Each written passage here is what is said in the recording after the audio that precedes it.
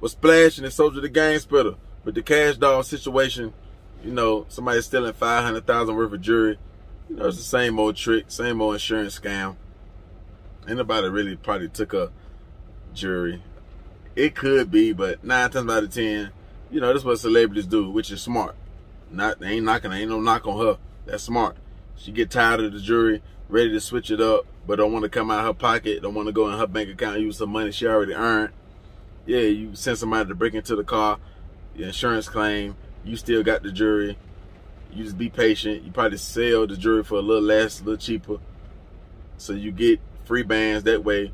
And then when the money come back for the real jury, you know, you replaced it and get some new jury without coming out of pocket. And you got some free bands. Same old trick, which is a smart move. And I can make videos like this, or YouTubers or anybody can make 1,000 videos about this. But that ain't gonna stop her situation. They ain't gonna stop her plan, because in America, it's all about what you can prove.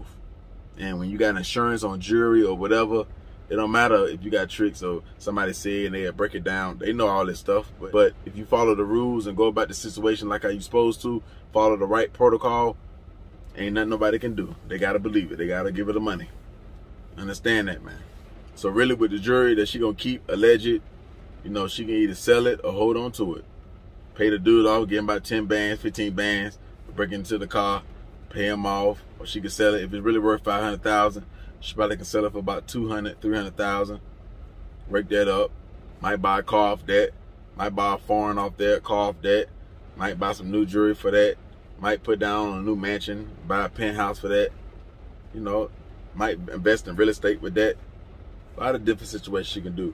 Then when the real check from the real jewelry come, just replace the jewelry. Up to diamonds, get flawless diamonds. Get baguettes, whatever they rocking these days. And yeah, cash out, rock out just like that. She ain't lose no which way. Just have a little bit of patience. And you know, just make sure you don't get caught up in no situation, and that's all good. And you keep doing it, you keep doing it. Next one she got robbed at gunpoint. It's all different type of ways, man, you can scam in America. You got legit ways to scam, and you got illegal ways to scam. There's a lot of money in both of them, but the legit way is you don't get caught. You do it the right way, and you get a big bag, and you don't got no worries. You ain't stressed about nothing. You ain't got to look over your shoulders on nothing. And that's what it is. Same thing with the filing bankruptcy. A lot of people think you broke. Nah, I just don't want to pay the money.